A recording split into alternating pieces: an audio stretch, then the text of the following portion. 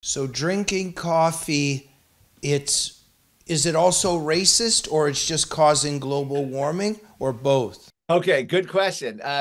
If you, Because there must be some homophobia in drinking coffee as well.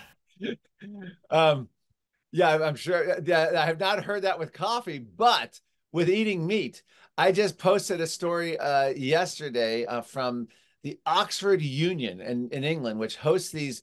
They're actually, it's a very good organization. They host actual debates, and you have a question, and then you have three against three, and you vote on it. Well, guess what the winning debate was?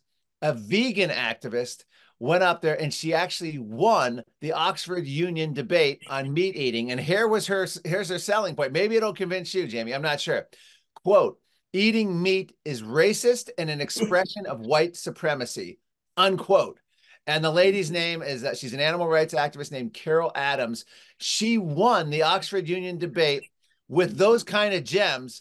And it was a vote of 115 to 105, and this is how she did it. So this apparently people believe this. She said your hamburger comes with a dose of misogyny.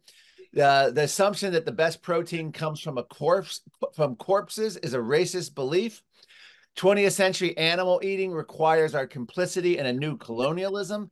All of these are direct quotes. I have the actual video if you don't believe me. And it's all about how eating meat is racist. Now, my question is, did indigenous people, have African tribes, have they never eaten meat? And when they ate meat, people of color, is it still racist and white colonial? I don't have the answer for that. But I got to tell you, the Oxford Union in England was so persuaded by what I just told you from this animal rights activist, they voted her the winner and voted to ban meat.